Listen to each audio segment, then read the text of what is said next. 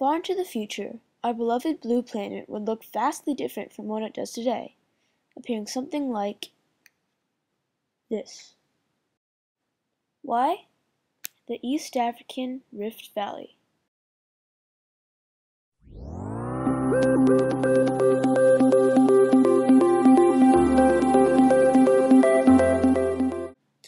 This is the far desert region in Ethiopia.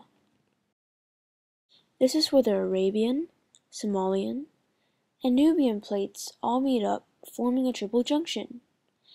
This is a divergent boundary, which means that the three plates are moving away from each other. The fact that three plates are moving away from each other results in a whole series of rifts forming in their absence. A rift is a fault separating parts of Earth's surface, otherwise known as a rift valley.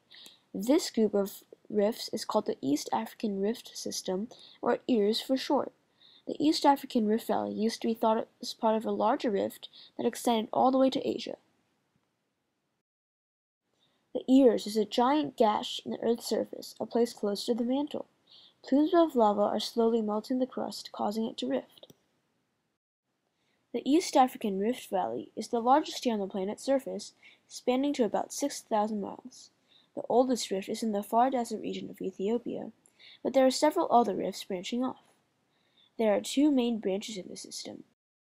One to the west, which holds the African Great Lakes, where the rift is filled with water, and another parallel rift about 600 kilometers or about 373 miles to the east. The forces underground caused parts of the crust to sink in between these two fault lines. The East African Rift Valley is truly a strange and unique place. Many things happen here that don't happen anywhere else.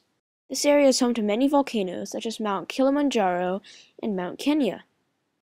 In large craters in the ground, you can even see the lava burbling and bursting, melting the rock around it.